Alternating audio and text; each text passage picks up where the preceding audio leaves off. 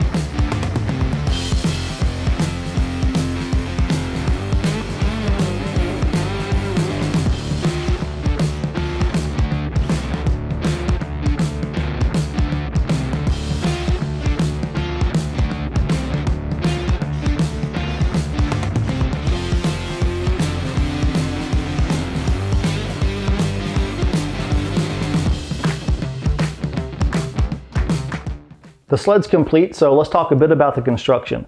The sides are made with 2x8s, and I cut these at 7 inches wide, and then I framed it on the inside with 2x4s that I cut at 3 inches wide. And then I gave myself about 3 feet of working space in between. And then I put a piece of MDF on the top, and the whole purpose of this is just to have a nice slippery surface That way it's easier to put slabs on and off, and I have plenty of work area in case I need to put some shims anywhere underneath the slabs. I also drilled a couple holes here on the side, and that lets me put a clamp in. I can clamp it onto my sled and then clamp it onto the bench, so this thing's not going anywhere. Now let's talk a bit about the jig that holds our router.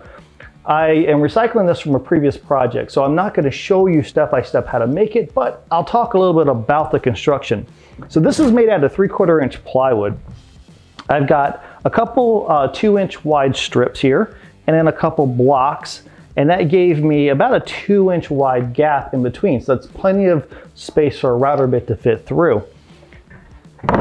My router fits into the jig, and I've got just enough play that I can move this easily back and forth without too much friction, but it's not going to wiggle around too much. And then I put a couple blocks here in the corners, and these are just scrap pieces of wood. The purpose on this is that whenever I move my router from one side to the other, it'll bump into this block, and then my router bit won't carve into the side of my sled. And then lastly, I installed dust ports. So this is for my shop vac. So if you're going to do this at home, remember, dust is going to get all over the place. So you've got to wear a respirator, wear eye protection. I'm going to be running ventilation through the whole shop. I'm also going to have the shop windows open with a box fan blowing the dust out. But regardless of that, I figure it doesn't hurt to hook up a shop vac, and maybe that will catch some of the fine particles of the dust, and that's the stuff I really want to worry about. When it comes to router bits, you can use pretty much any straight bit that you want to use for this operation. Just remember that the smaller the diameter of the bit, the more passes you're going to have to make across the entire slab. You can go out and you can buy some pretty fancy bits that are like 2 inches wide in diameter, and those things are great. Or you could just use a 3/4 inch straight bit if that's what you have lying around.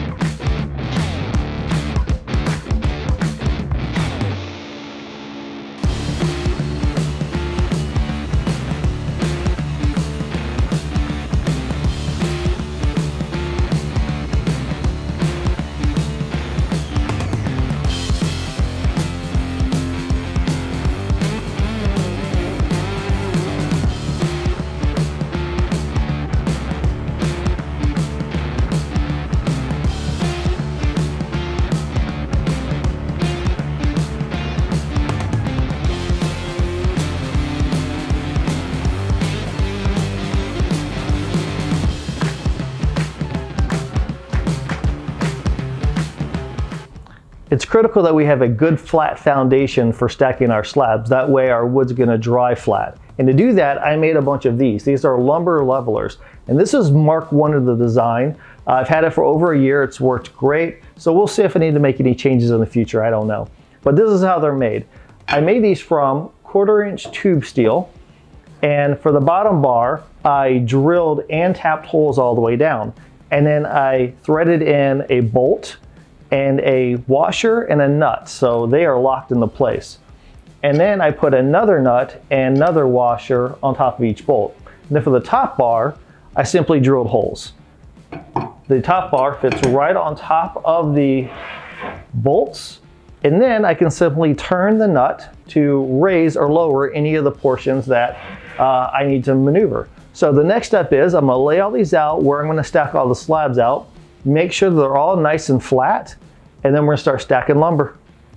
I got the levelers in place on where I'm gonna stack the slabs, and to make sure that they're all perfectly level, what I did was I took some string and I tied it from one corner to the opposite corner, and then this corner to this opposite corner. And then in between where those lines meet, I want them to seem like they should be in the same space, meaning that I don't want the top string to push down the bottom one, I don't want the bottom one to push down on the top one, and I don't want a gap in between.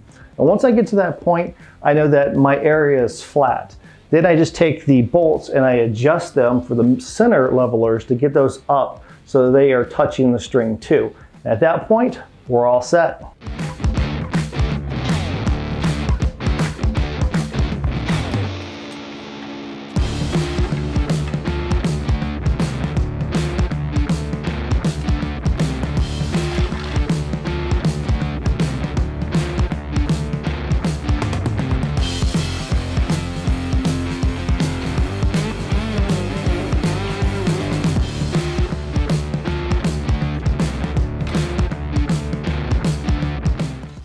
The jig worked great, and I've got a few more slabs I need to flatten. If you got some slabs at home, hopefully this video gave you a good visual of how you can make your own jig. Please hit the subscribe button if you want to stay up to date on the latest happenings in my shop. And until we meet again, get in your shop and build something awesome.